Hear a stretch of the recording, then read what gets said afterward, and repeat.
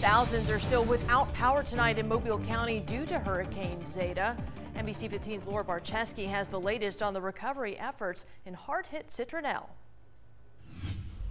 Power and debris removal crews have been working non-stop here in Citronelle. The mayor of Citronelle says they've made a lot of progress. Almost every road has been cleared and thousands of residents now have power. Citronelle Mayor Jason Stringer says power crews have been working very quickly on recovery. Many of their efforts were focused on major streets and polling places ahead of Election Day. Our polling places will be open if we have to power them by generator, but we'll make sure that everybody has the opportunity to get out and vote.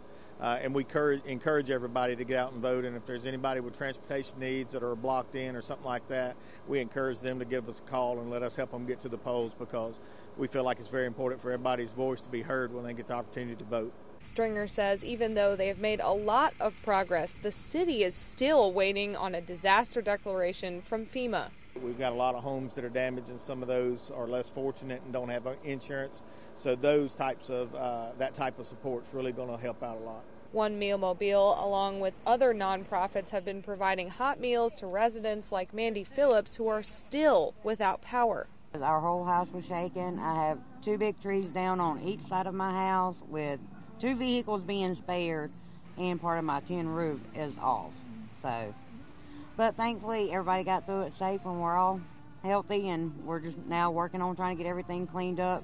Alabama Baptist disaster relief teams are in town and helped tarp about 70 roofs today. Starting on Tuesday, they'll be assisting with debris cleanup. They say it's wonderful to see the community come together. One lady came in today and she needed some help, but she was more concerned about her neighbor than she was herself. And she wanted us to help the neighbor more than she wanted us to help her. And that's what we're seeing. Mayor Stringer says if you need help tarping your roof or cleaning up debris, you can call 211 and someone will come right to your door to help you. And he also wants to remind everyone to be more careful, as they've seen an increase in injuries during this recovery process. Reporting in Citronelle, Laura Barczewski, NBC 15 News.